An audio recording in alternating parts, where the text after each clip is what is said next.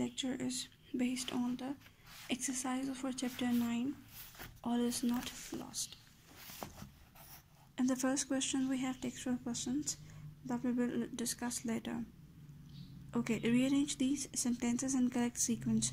We have to arrange them according to the sequence of the text, according to the incidents mentioned in the text. So I have right there real sequence. You can see these two sentences are repeated and they are not in the text.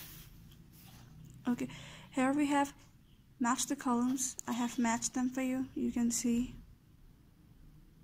Okay, then we have to identify the phrases and idioms in the lesson and then use them in sentences. I have marked them in the lesson for you and you can also see. Okay, a young professional, right? Then severe head and spinal injuries. Then fight a lost battle. A normal person. A hopeless case. A slight recovery.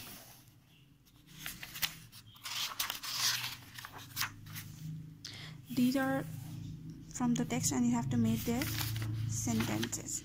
Okay. Next we have make a list of cognates used in the text.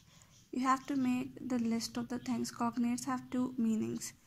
One is relation from mother side, as it is concerned with this first concept, that is relation from mother side. We have only single relation mentioned in the text, that is Hira's sister.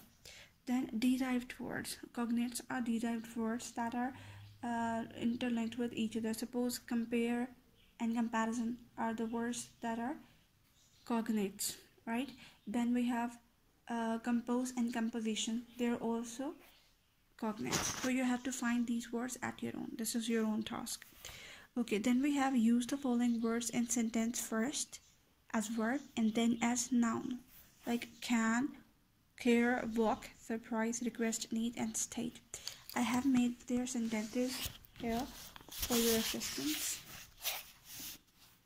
See, care as a verb. She takes care of everyone. Care as a noun. He is free from cares. You can see all of these. I hope that you can see them clearly.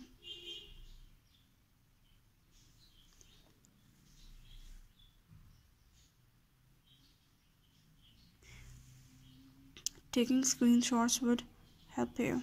Okay, next we have rewrite the following paragraph, put an article a and the to replace these signs where necessary. Where there is a will, there is a way is a famous proverb. Many a wise man has approved it. It is an altogether wrong notion to ignore it. A people who adopt this fine principle find an ultimate victory.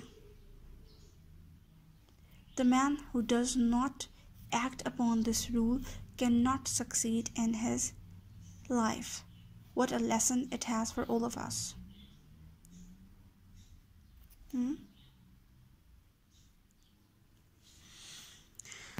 Then we have direct and indirect narration. Direct and indirect is a detailed topic. I will make a separate video on that, right? Because I have to give a lot of information about this. We have to discuss so many rules based on it. Though I have solved this exercise, but I would recommend that you should watch another video for that I would upload later based on narrations, right? Compound preposition. What is a compound preposition? Compound prepositions are two or more words working together as one word and functioning as a preposition. We know very well that compound means two words. Okay, I have solved them. You can see.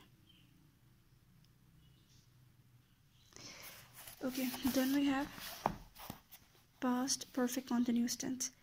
What is the structure? Subject, auxiliary verb plus main verb. We can also call them helping verbs, right? We use had, been, base form of verb, and then ing in the perfect continuous tense. For perfect we have had. From continuous we have base form and ing, and what joins them together is been. Use of the past perfect continuous tense. What is the use? Why do we use it?